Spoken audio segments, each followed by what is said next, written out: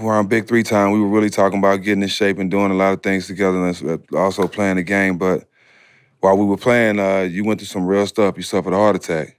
And, it really fucked me up because, you're my real friend, and you was going through a lot at the time. And then we didn't know, you really wasn't telling us.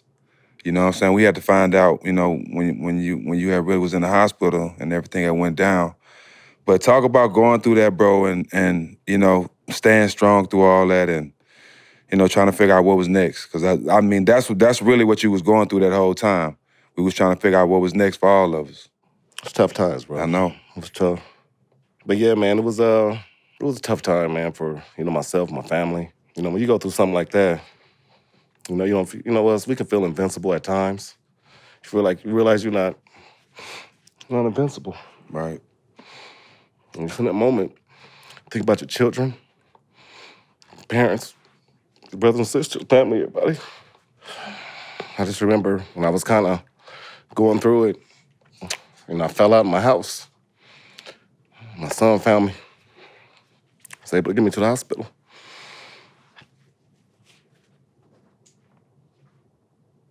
See his face crying, broken-hearted, killed me even more than the pain I was going through.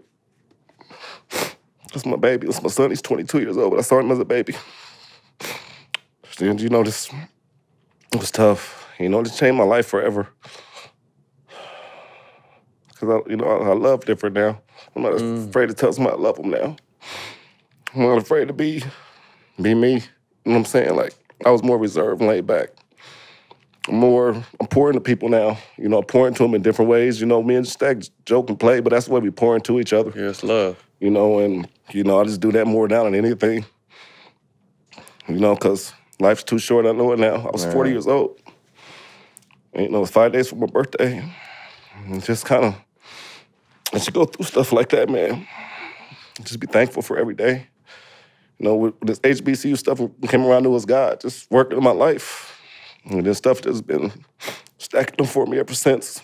And, I appreciate guys like yourself, Kmart, and all my brothers who always keep me encouraged and always check in on me and all that shit. And I never even played with these dudes, you know what I'm saying? But they just know we real ones, and we just clicked up, and I just appreciate, everything. But, when you go through that, you just, you know who loves you for real, too. You learn a lot about people. And there's some people that'll send you a vanilla text and like, you okay, but there's some people that really make sure you okay, right. And, I just really appreciate my children around that time, just, being there. I'm just, just every day I try to be a good dad. I try to be a present dad best I possibly can, and I try to be even better son to my father and because, my parents are getting older, and so I try to spend more time with them and understand what's most important. And, fuck this hoop shit, fuck the money and all that bullshit. Family and memories is the only thing that's important to me now. And, and that's what I try to do. And I know this basketball keeps me away from my family and back in Indiana or whatever, but I know God got me on a mission to touch more than just my family. And that's just what I'm doing. So I'm thankful for every day. And, I just, like I said, I don't take it for granted.